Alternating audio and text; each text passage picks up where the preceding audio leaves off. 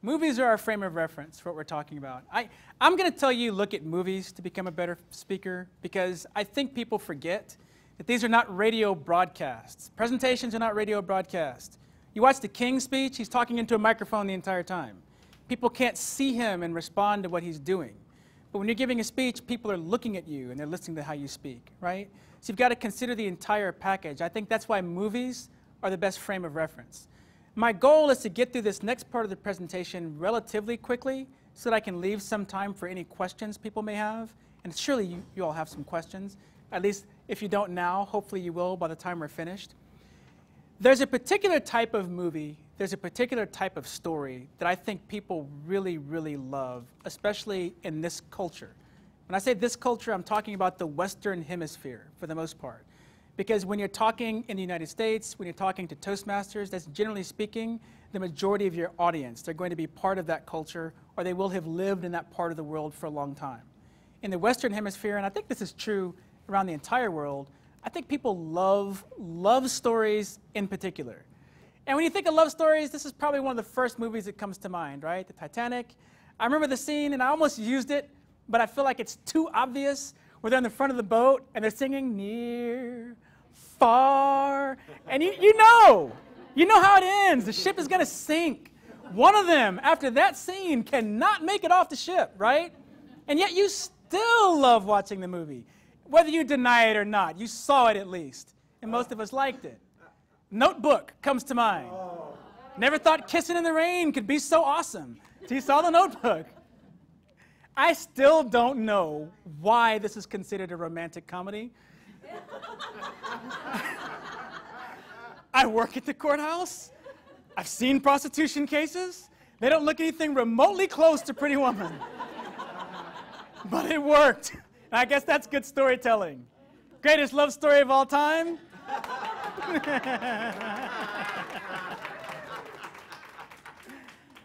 But here's something I want you to ask yourself. What is it that makes these movies work? And don't say the obvious, right? The fact that they're focused on a relationship. Because I'm going to ask you this question. Consider My Fair Lady for those of you who saw it. The main characters never kiss. I don't even think they hug during the movie. I don't know if they have any physical contact at all. But would you question me if I said it's a love story? If you take the kissing and the sex and everything else they put in the movies out and you just have this relationship, aside from the kissing and everything else that goes along with it, is the nature of the storytelling any different?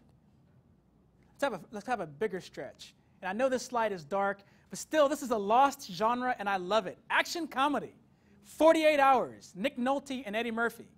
Again, you take the kissing out.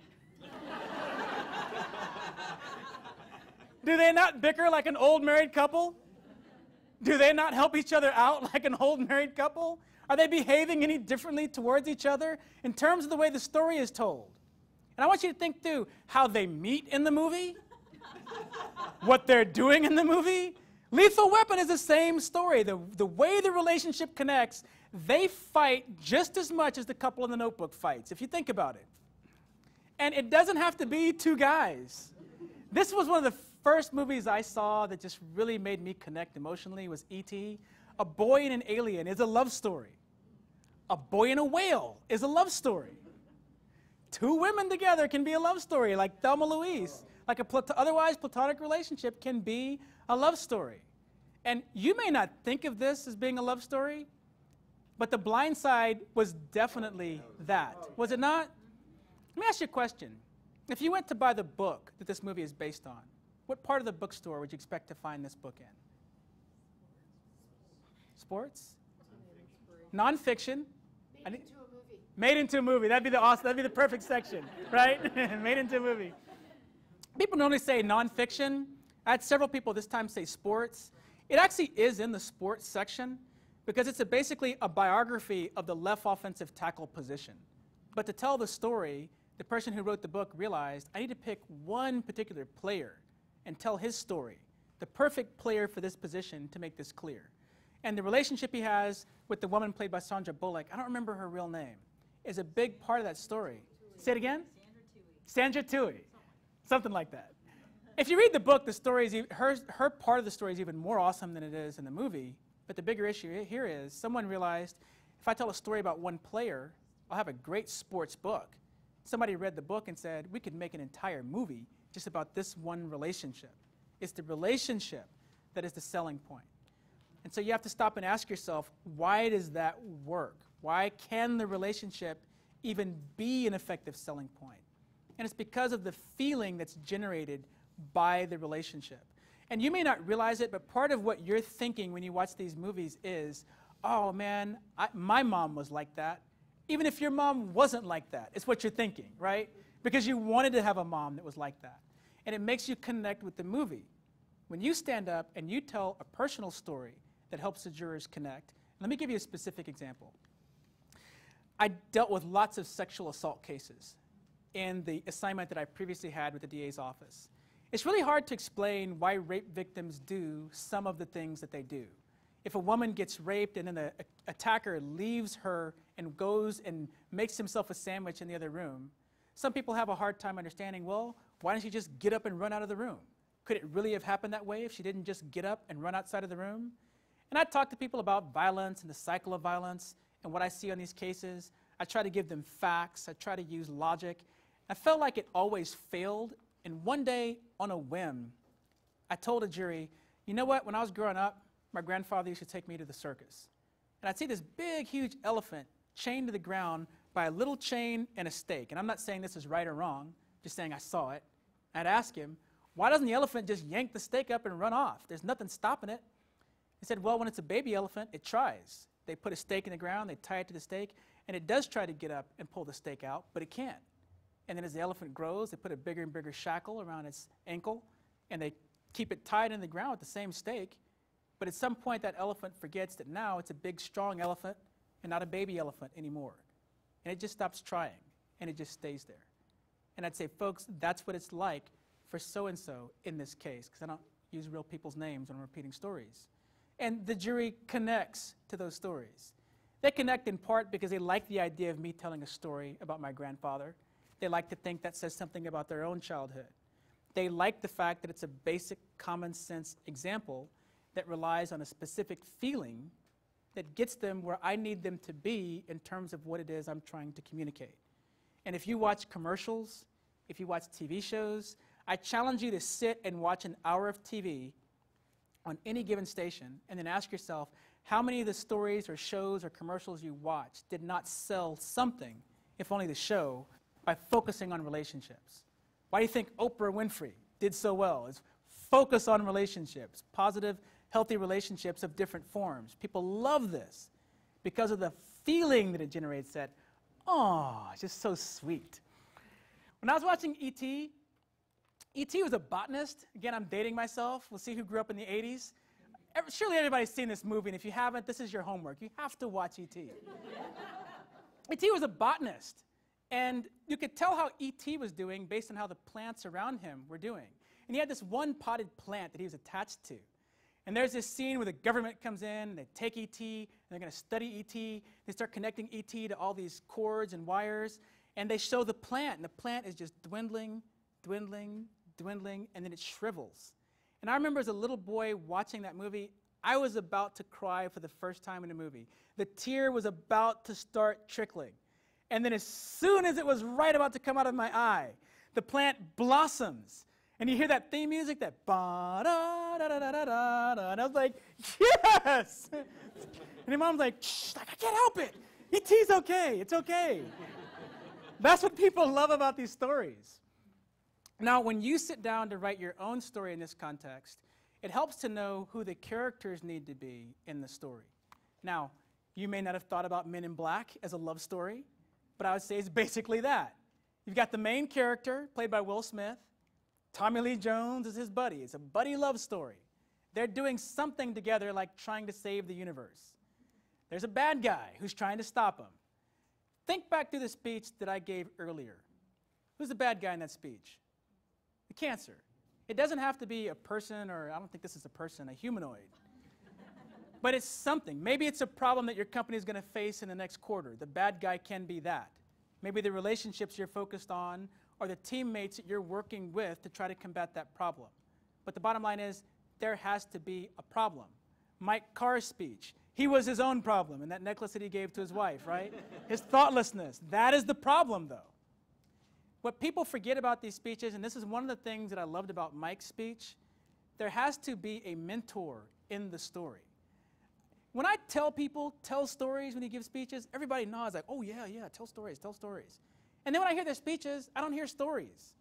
And then the few times when I do hear stories, the stories are not coherent. They don't fit together the way a story is supposed to fit together. The reason why you need a mentor is because at some point, the hero is going to be lost. Actually, let me stop saying hero. The main character is going to be lost. And the mentor has to figure out how to help them find their way, him or her find his or her way. And Mike Carr's speeches, and this is another thing that I liked about his speeches, if you want to be a more effective communicator, if you really want to be good at this, you're going to have to invest a lot of time into thinking about what you believe life is about. I challenge you to think of a great speaker who did not invest a lot of time into thinking about what they believe life is about. Do you think Martin Luther King Jr. spent a couple of minutes thinking about that, what he thought the point of life is? How about Abraham Lincoln, Winston Churchill, Barbara Jordan? All these people had some philosophy that guided their train of thought, something they were consistently trying to communicate to other people. Charles Dickens, how many of his stories are basically about an orphan trying to find their way? Over and over again, some of the most memorable books of all time. And I noticed that about Mike Carr's speeches. They both involved his family. What I noticed in particular was the mentor in both speeches was his wife. She stepped in and said what needs to happen in order to fix the problem, right? That tells me he's matured as a storyteller and that he has a framework for where he's trying to go with his stories. And you need to be the same way when you're developing yours. And we've already talked about this, but there has to be a problem in the speech. Otherwise, what is the point in giving a speech? People don't want to hear speeches for the sake of hearing speeches. Communication exists for the purpose of solving problems and enjoying the relationships that we share with each other. There's no other purpose for giving a speech. There's no other purpose for communication. You're either trying to fix a problem or you're celebrating the beauty of life. Otherwise, you need to stop and ask yourself if you need to be saying whatever it is that you're saying and whether or not you can reasonably expect people to listen. Now, if you accept that it has to be about a problem, it has to be about a problem that people actually experience. I think a movie that covers this really well is Unforgiven. How many of us wish that we could simply be different? Most of us weren't gunslingers in the Old West who were trying to stop killing people, but we are trying to put our old habits aside. And that's basically what Clint Eastwood's trying to do in this movie. He lives out on a rundown ranch, and he's trying to move on. It's also a love story, if you think about it really carefully, because his old partner comes around one day. Actually, somebody comes around looking for Clint Eastwood, and he goes and he finds his old partner. He says, you know what? There's this one last job we could do. The guy deserves it. He's got it coming. Maybe we go and we do this job, and then we're done. Got enough money, and then we'll just be done. And like any plan, things go terribly, terribly wrong. And because you know Clint Eastwood is trying to no longer be a gunfighter, it's going to come down to him being a gunfighter in the final scene of the movie, right? There's something I love about this scene, and I'm going to stop to put it in perspective. We always talk about pausing when we give our speeches. I'm going to tell you right now, it is scientifically impossible for someone to talk too fast. I believe it's impossible to talk too fast. As somebody who used to be told that I talk too fast. What you can fail to do is pause the right way at the right times, though. And sometimes it helps me to know that the professionals get this wrong, too. Because in this scene, when Clint Eastwood walks into the bar, and if you haven't seen the movie, I'm sorry, you've had more than 10 years to go see it. And it'll still be awesome when you see it now. But they kill his friend, and they put his friend on display outside this bar. And so this is the scene when he walks into the bar. And he goes, who's the fella who owns this? Boop! I can't say it in Toastmasters. And then the guy steps forward, he's like, that would be me, I'm Greeley. I bought this place back in, and he levels his gun, and he goes, you boys might want to clear out of there. And he shoots him, and he kills him. And then Gene Hackman goes, you, sir, are cowardly blankety blank. You just shot an unarmed man. And Eastwood goes, well, he should have armed himself. And everybody in the theater laughed. Because I watch these movies over and over and over again, I know that if you listen to what he says next while everybody's laughing, he says, well, he should have armed himself if he's going to decorate his bar with my friend. And I know they meant for people to hear that part, but you missed it because you didn't know the audience was going to laugh. It may not seem like it, but this slide is actually here to demonstrate a principle. When you're writing your speech is a rough draft until when? When is it no longer a rough draft? When you give it. Why, though? Why? It's actually still a rough draft the first time or two you give it, because you don't know how the audience is going to respond or where they're going to respond that way. The movie Jaws, there's a scene where they're throwing, I think you call it chum, into the water to attract the shark, and the sheriff jumps back. They're like, what's wrong? And he goes, we need a bigger boat. And everybody laughs. They didn't know people were going to laugh right there. And after they realized people are going to laugh here, they went back, they put a pause in, they raised the volume. I read this in a book called Blockbuster. But your audience responses, they're part of the speech. But the bigger principle we were working on is the fact that there's got to be a story with a problem that you're telling that people can relate to. It's got to be a problem that your audience actually cares about being solved for your story to really work. We're going to break this down minute by minute. One of the most important points of your speech is the first minute of your speech, where you basically have two goals. Number one, you have to deliver your message. Whatever it is you're talking about, you have to say in the first minute of your speech. You also have to provide a snapshot of what your story entails in the first minute of your speech. My pet peeve about the speech contest, the one thing I hate to hear people say about the speech contest is, so-and-so would have won if they just hadn't gone over time. As somebody who entered the contest and worked really hard at the contest, you didn't win if you went over time. And I'm about to demonstrate it to you. I need two people who've got cell phones with timers on them. I have two volunteers? All right, I've got a young lady here in the front. I've got somebody in the back. All right. Once you get your timers up, I'm going to pause, then I'm going to start talking. And when I say time, I want you to hit your timers. So let me know when you're ready. Are you ready? Ready in the back? Okay. Let me know when you're ready.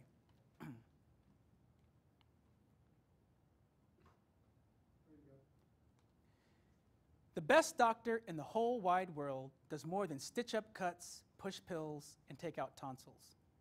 He gives people hope. Fellow Toastmasters, hope is the best medicine.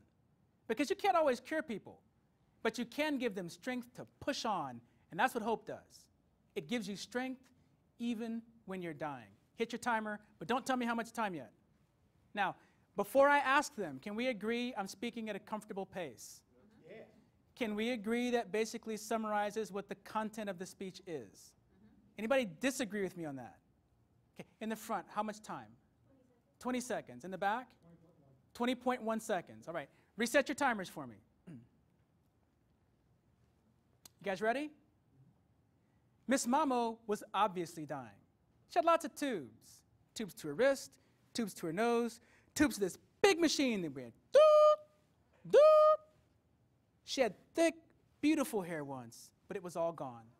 And so were all the relationships that she took for granted. Now, she accepted dying from cancer because she had to. But nobody can accept dying alone without hope, and they don't have to. They just need help from the best doctor in the whole wide world. Hit your timers. Don't tell me the time yet. Does everybody agree I was speaking at a reasonable pace? I don't want to be accused of like going too fast. I'm speaking at a reasonable pace. Does everybody agree that basically summarizes the content of the story you're about to hear? Right. In the front, how much time? 31 seconds. In the back? 31.9 seconds. You can do it in a minute. That's why when people say, oh, so-and-so would have won, they just came in at 8 minutes instead of 7:30, or they came in at like 7:50 instead of 7:25, they didn't win. If you go over time, you didn't win. In an extra 20 seconds, an extra 30 seconds, if you know how to write a speech well, which is why we're talking about this, you can write a completely different speech. Would you agree with like one 20-minute segment like that? You can tell a totally different story. You can tell something you didn't really have time to put in perspective for the audience. But your writing has to be effective. And let me tell you something. I'm going to tell you straight up. People who are good at writing, they judge you for your writing. They may not tell you, but am I wrong? Because I know you're a good writer. Cindy's a good writer. Do you judge people when they send you an email? It's got grammatical errors and it's structurally. They judge you. Employers, the people at the top of your company, they know how to write well. They judge you for those emails that you send. Can't tell how many people I talk to like, I don't need to be a Toastmaster. I text. That's how I communicate. People are judging you for your texts. You may not realize they are judging you. Your writing has to be tight and concise and clear. And you have to toil and toil and toil until you can do that in the first minute of your speech. I'll tell you one more thing to put this in perspective. After I won the World Championship, I was saying what lots of Toastmasters say, well, nobody gives 5 to 7 minute speeches. And I'm telling this to my oldest brother. I'm like, man, nobody's ever going to pay me for a 5 to 7 minute speech. And he's being quiet on the other end of the phone. I know what he's thinking. He's thinking something that disagrees with what I'm saying. And I told him, you have to agree with me. No one cares about a 5 to 7 minute speech. You know what his response was? I wouldn't pay you for a 5 to 7 minute speech. I was like, what are you talking about? He's like, I tell people if you're trying to sell something and you can't do it in 30 seconds, you can't do it. When I'm standing up in front of a judge, do you think the judge gives me 5 to 7 minutes to get to the point of what I'm saying? I have like 10 or 15 seconds to be able to summarize it. If I have to walk up to somebody and give an elevator pitch for something, you think they're going to give me 5 to 7 minutes before I get to the point? You have 30 seconds tops. I didn't know this was an official rule, but in the world of speaking, it is. I just knew when I was competing, after the contest, Josephine would ask me, what'd you think of so-and-so? I said, I really wasn't listening. Like, what do you mean? Man, I'm nervous about my own speech. I wasn't listening to their speech. It's like, well, how do you remembered such and such a speech? I'm like, 30 seconds in, I can tell if I'm in trouble or not. And if I don't think I'm in trouble 30 seconds in, I stop listening. And I was never wrong, not a single time. Every time I lost, I could tell 30 seconds into their speech, I was in trouble. Every time I said, I don't have anything to worry about, I was right, every single time. Even before I really had a sense of what I was doing. Now, the second part of the presentation of your speech, broken down minute by minute, I call the comedic first encounter. My example of this will always be the Fox and the Hound. Again, if you have not seen this, Disney sometimes limits when their movies are available, but you need to get your hands on it and see it. They're chasing the fox. I don't even know if the fox realizes this, but he's being hunted by some hound dogs. And one little hound dog gets separated from the pack, and the fox finds him, and he peeks over the log, and he's like, what are you? And he goes, I'm a hound dog. It's a cute scene. I don't know why people like individuals that can make them laugh, but I know they do. Think back on the speech that you heard. Where does a comedic first encounter happen in the speech? The one that I gave. Where's a comedic first encounter? Yeah, I'm the little boy walks in to meet Miss Mamo, right? Here's what people don't understand. All the reasons why contestants complain about the speech contest, and the unfortunate truth about the speech contest is it brings out the best and the worst in Toastmasters. Because you've got people that are scared to death, which I was, to enter the contest, and you've got people who think they know everything about the contest and don't hesitate to tell you everything about the contest. And the problem is, I found very few people actually took the time to figure out how communication works. I was scared to death the first time I was invited to give a keynote after I won the World Championship. Because I'm thinking to myself, a week ago, I was scared to say anything. I was scared that I was going to get laughed off the stage. And now you're asking me to tell you how I did it. I'm like, I'm going to look so stupid when I stand up there and tell these people some of these things. And people will come up and say, oh, it's the best presentation I heard. Excuse me for making myself the hero. But I felt good about it. I felt so good about it. Because I was sitting there listening, like, oh, you did this so well. And I'm like, really? Really? Did I? Did I really? It's good to hear that. Because I didn't think I knew what I was talking about. But most people never took the time to ask, why are you supposed to do things that people are telling you to do? And I think the reason why I was able to do it is because I'm not a natural communicator. I firmly believe anybody can win the district level of the contest if you want to. And I break the speech contest into 3 categories. Your club level up to division, I think, is one category. I would include district in that, but district has a microphone, and I think that makes things different. So district and in District 55, the semifinals, I put in their own category. The good thing about District 55 is if you can win this district, you can win the semifinals. And then the finals, they're their own special category. I'm talking mainly today about the first phase of the contest. Anybody can win that phase of the contest. Anybody try that book, Strength Finders 2.0? A few people have done it. You take this test, it tells you what your strengths are. I won the world championship of public speaking. What is going to be one of my strengths if communication is a strength? What would you think would be one of my strengths? Communication is not one of my strengths. It was not one of my, I was going to write a letter, I want a speech contest. I'm like, am I a bad speaker? But you know what my first one was? Individualization. Individualization is described as the ability to know what's important to other people. I think you noticed that theme in what I'm telling you about communication. And I said all this to get to one particular point. Everybody says in the speech contest, you have to be funny. You have to make people laugh. But no one ever says why it's important to be funny, do they? You have 5 to 7 minutes to get your audience emotionally invested in what you're about to tell them. Don't ask me why, but humor is the fastest way to do it. If you can make people laugh about a relationship, make people laugh about you in the context of a relationship, for whatever reason, people are hooked. That's just the way it works. Both Mike Carr's speeches work that way. Just something funny. There's a guy panicking about his wife having a baby, and you're laughing about it, and you don't stop to think about why you care, but you do care about the outcome. And a lot of famous comedians have done that. Bill Cosby himself, he has a whole scene about being there while his wife is having a baby. And I call that the comedic first encounter, and it takes place in minutes basically 2 through 4 of your speech. And if you'll watch movies, if you read books, I think what you'll notice is a lot of them follow a basic format like this. Another thing people tend not to understand about storytelling, I think Mike Carr understands it very well. There's a problem, otherwise you wouldn't be giving a speech. The person with the problem has to get over the problem by the end of the speech. I can't tell you how many speeches I've heard where there's a problem at the beginning of the speech, and at the end of the speech, the same problem still exists at the end of the speech. Now, if it's entertaining enough, it doesn't matter. I remember my dad used to love All in the Family growing up. Archie Bunker never solved any of his problems. Same problem at the end of every episode that he had at the beginning of every episode. George Jefferson was the same way. Wheezy's problems would get solved, but George's never did. But the person in your story has to adapt and triumph by the end of the speech. And I started off saying one of the most important parts of the speech is the first minute of the speech.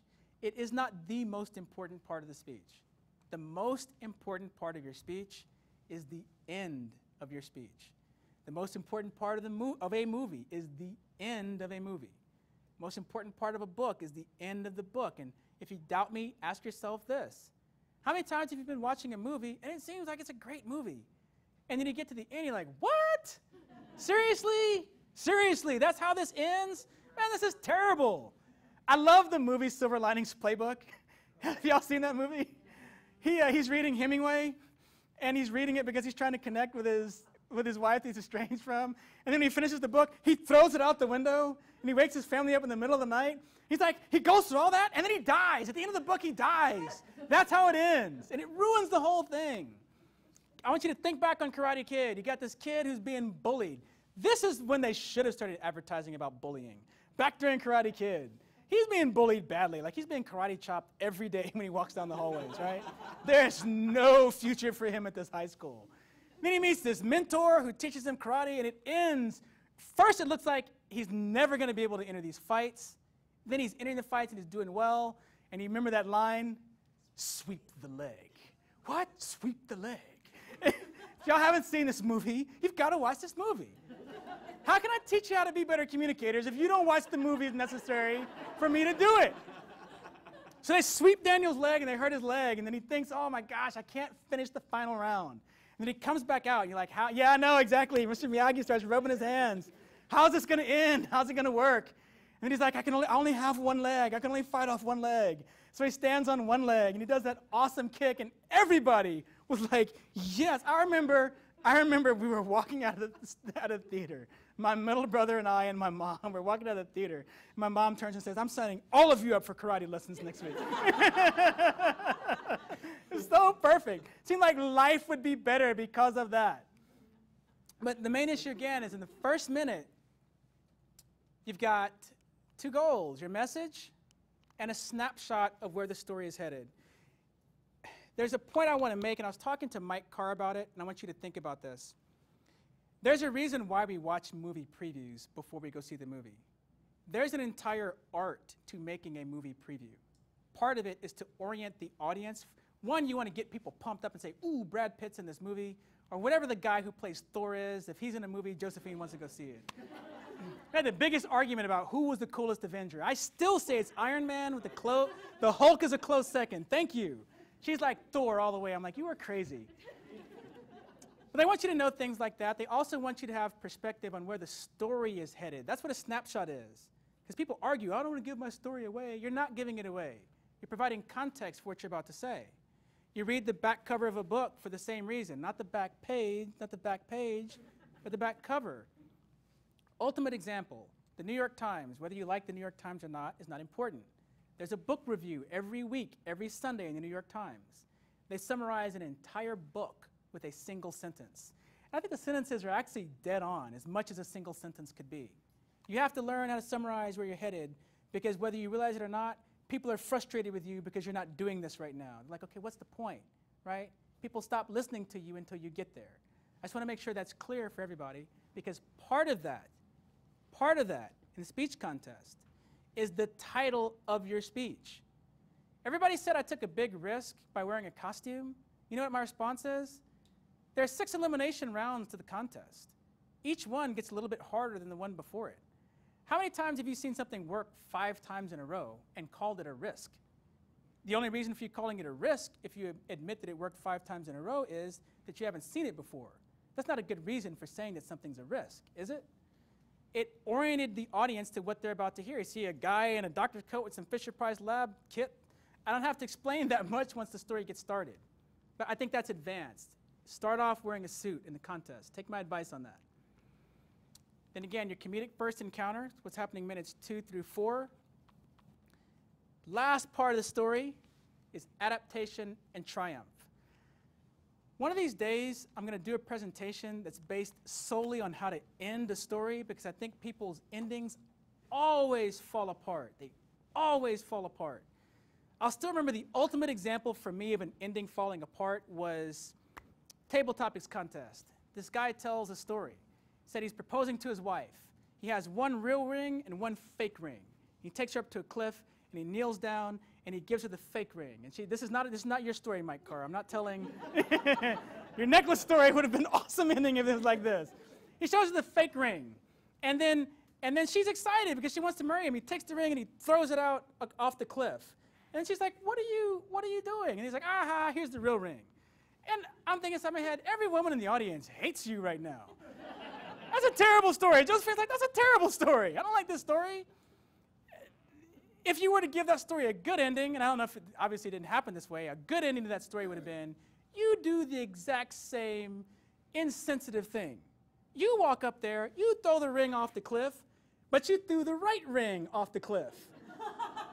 And then you turn back with the fake ring, and you say that she told you, sweetheart, I love you with all of my heart, and of course I want to marry you, just as soon as you go down there and find my ring. And the key with an ending is you didn't see it coming, but the story couldn't have ended any other way. I can't tell you how to do it. I can just tell you that's it.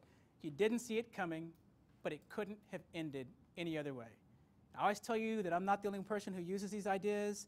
One of the best commercials of all time, I love it. The little boy dressed up like Darth Vader. You remember this commercial? He's up in his bedroom trying to use the Force on one of his sister's dolls, and it doesn't work. Then Dad comes home, and Dad goes in the kitchen. He's talking to Mom. Little boy runs out to the car. He's doing this in front of the car, and the car turns on. And I know this look because I gave it to my mom so many times.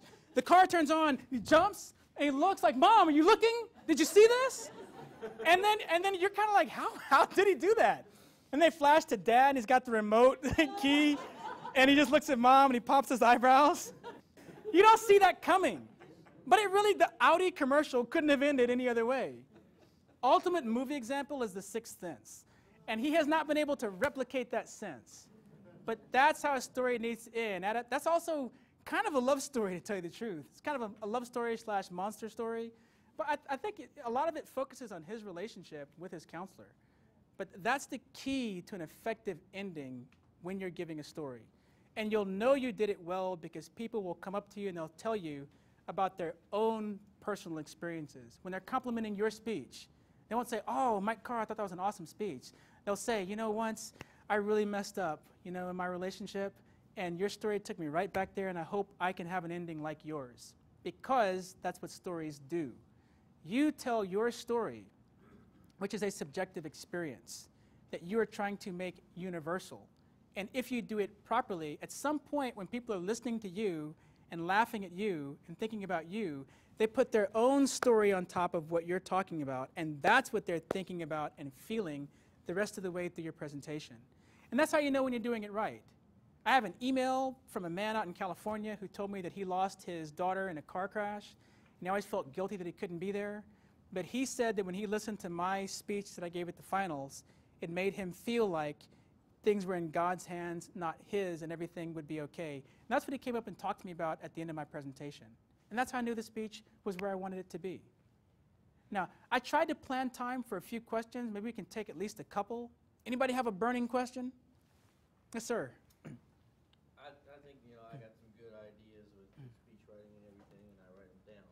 Good. And with Mike Carr, I see that he uses the stage quite a bit. Mm-hmm. He kind of moves around, and you kind of stay center and move just a little bit. Mm-hmm. My question is, how do you know when that's too much? Obviously, it works for Mike Carr, but I don't know if it would work for me. Remember what I told you is your focus. You start off with a feeling, then the only question you answer in each stage is, how do I make this feeling more real?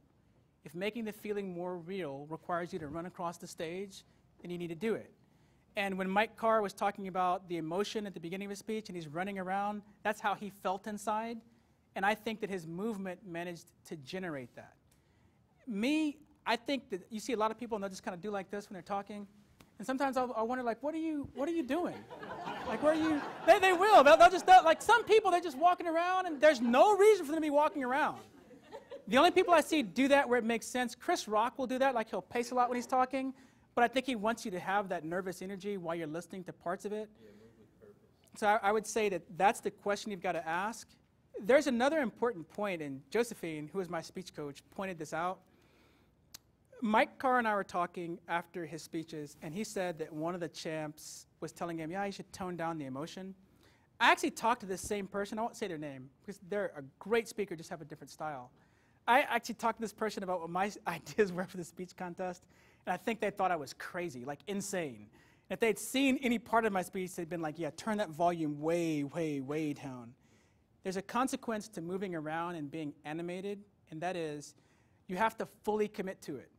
If you're going to say, ooh, I ran over, you have to say, ooh, and run over. You can't be like, oh, I ran over. Then that just looks weird. You see what I'm saying?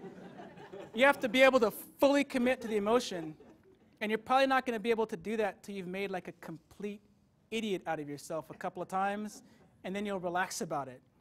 But I say that because the last piece of advice I'd give you when you're trying to figure out how to be animated, how to move around, find a comedian that you really like and imitate them doing what they do until you can get the same types of responses.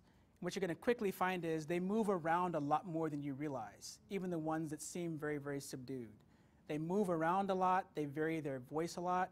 If I were to make you come up and do parts of my speech where it seems like I'm not moving that much, I think you'd feel really self-conscious even doing those small parts.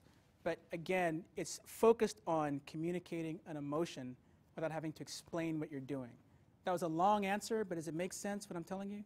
It makes sense. I just think sometimes I have the fear of moving around too much, maybe, and that with an audience viewing that might be a little bit distracting, disturbing, maybe. But you just said the point.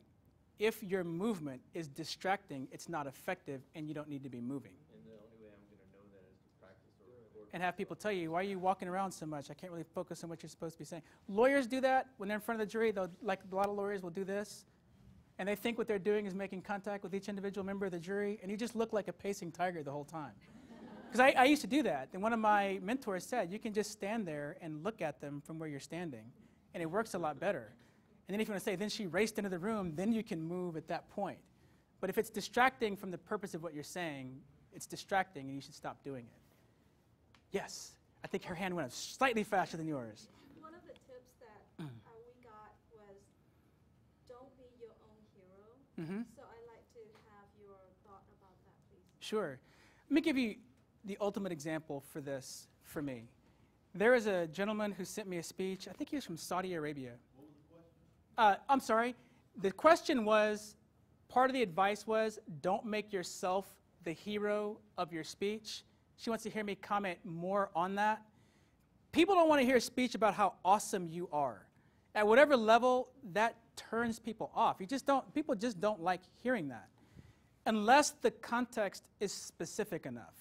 And I think this is hard for some people to understand. I talked to someone once who wrote a speech about a health condition that he had that confines him to a wheelchair.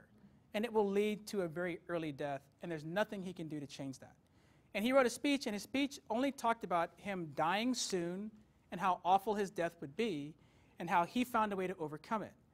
And I told him in my response, you're generating emotion, but it's the wrong kind of emotion. People simply feel bad about your circumstances.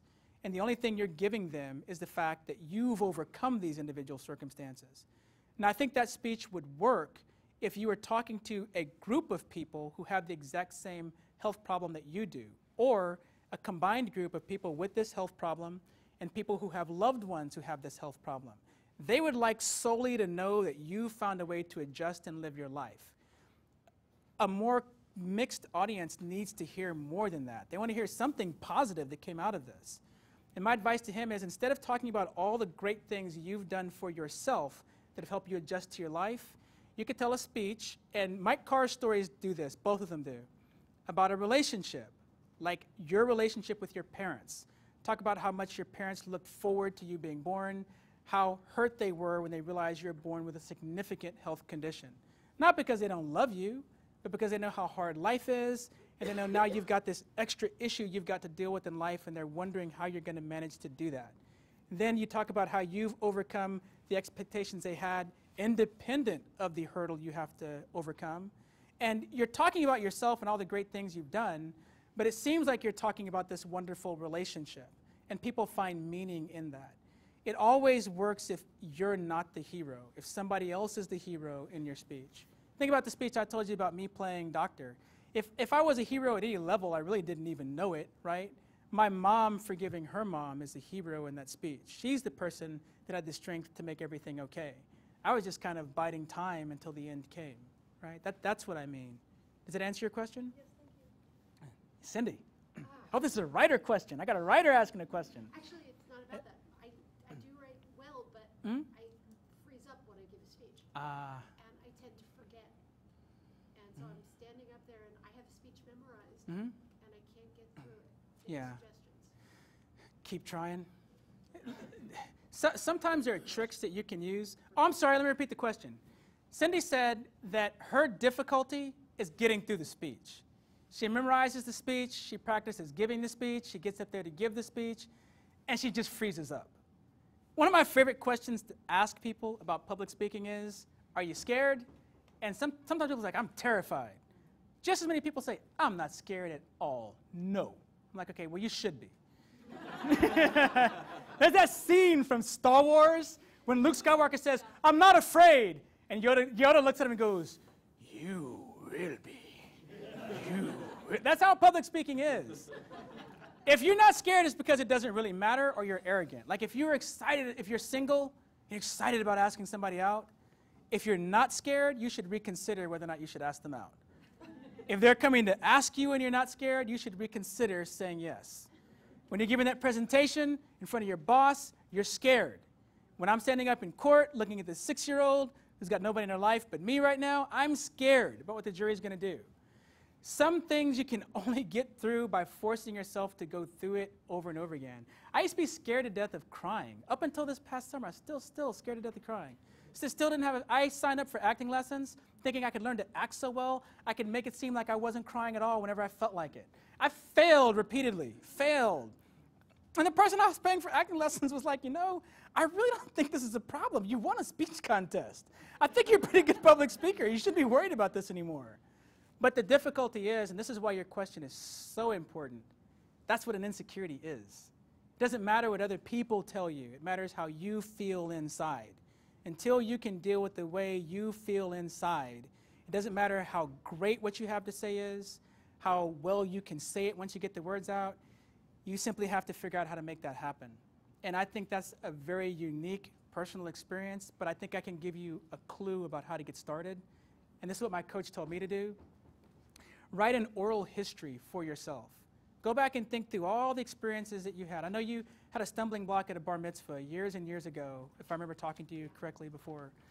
I've got an amazing memory. I try. With people I can. With relationships I can. Think back through, I'm sorry.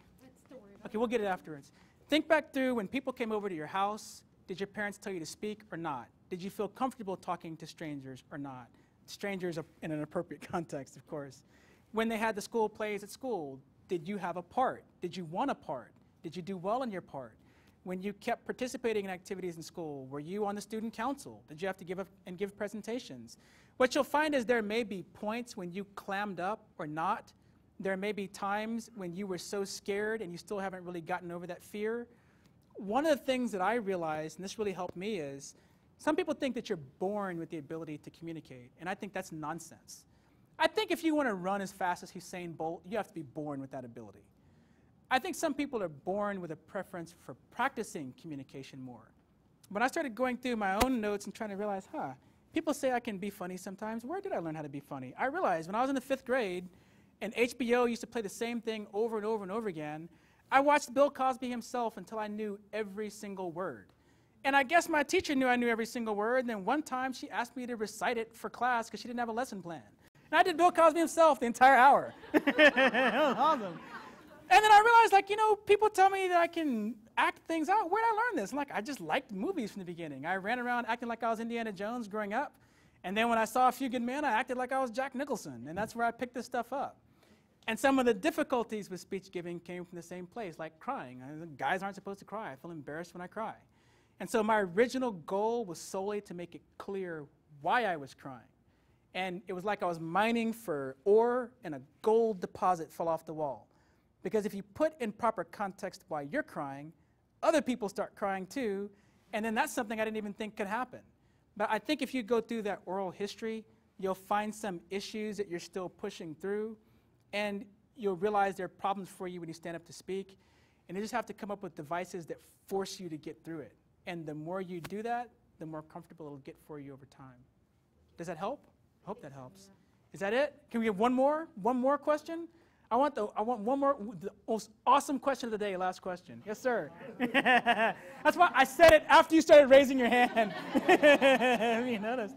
My problem is I can practice the speech, I can hit the time, and then when I get up to give the speech, I take off like a jet. I can't seem to, I'm not nervous until that time, but I do get nervous then, and that's when I lose it.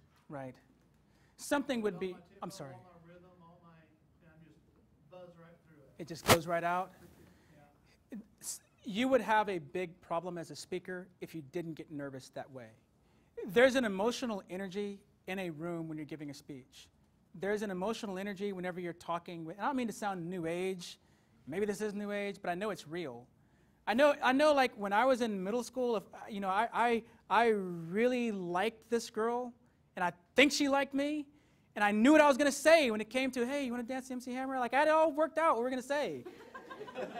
And then when I got over there, God, I couldn't remember exactly what was supposed to happen. The same thing happens when you're up in front of an audience speaking. That's why I say it's a rough draft until you give it to an audience, and the only way to correct that, and this is why the speech contest is so great. We joined Toastmasters not because we have a lot of spare time, but because we're scared about public speaking. And we go to our Toastmasters club, and at first, we're scared to give speeches in our club. But then you become friends with all the people in your club, and you're just standing up talking in front of a room full of your friends. To get better, you've got to go talk in front of people that you don't know who make you feel nervous and scared that way. And you keep pushing through it and pushing through it and pushing through it. And over time, you know what it's like? Did you play high school football? Did you play any sports at all growing up? You're a boxer. Boxer's perfect. That's just as good. Because you have combinations you're supposed to throw. When you get in the ring, your opponent is not going to cooperate with you throwing your combos. Are they? They're not going to stand there and get hit. So you have this whole strategy worked out, and it doesn't work. And you start getting hit. And you have to keep fighting, and you adjust. You do that over and over again with lots of different opponents under lots of different circumstances. and eventually you get a sense of how it's supposed to work. I can tell you, I still get nervous almost every time. I was nervous about my presentation today. Hopefully it went well. I'm nervous. I was nervous every stage during the speech contest. I get nervous every time. I wonder if it's going to go right every single time. When I walked out on the stage for the World Championships, and I know I'm going to wrap it up, when I walked out on the stage, I was this close to taking the helmet and the goggles. I was this close to just taking them off and throwing them down and giving the speech without them, especially after that guy rattled my nerves. I was this close to doing it, and I won the thing. So I think the nervousness is a good thing. I think it makes you a better, more humble, more lovable speaker. I think it's harder if you're arrogant and you have to find a way to get rid of that. So nervous energy, it's a good thing. It's going to make you a better speaker. And the only way to learn how to control it is to just get up there and keep doing it, man. It's school of hard knocks on this one, and you know that based on your work as a boxer. So I'll stick around for a couple minutes. Anybody else have any questions?